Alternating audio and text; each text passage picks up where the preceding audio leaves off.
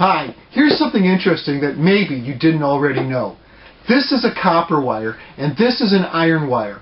When I twist the ends of the two wires together and then heat them up in a flame, an electrical voltage is produced. Now, not a very big voltage, mind you, but it's a voltage just the same. Now, I guess if I had enough of these copper and iron junctions and heated them up in a big bonfire, I could produce enough electricity, perhaps, to run a machine. In fact, that's how some space probes generate electricity. This is a picture of the Cassini probe, the one that explored the rings of Saturn.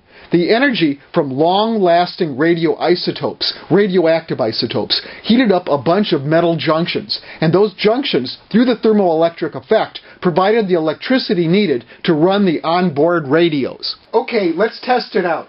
I've attached the ends of the wires to my voltmeter. Right now, the voltmeter shows that no voltage is being generated. Now, I'm going to hold the junction of the thermocouple in the candle flame. So, I need to light the candle.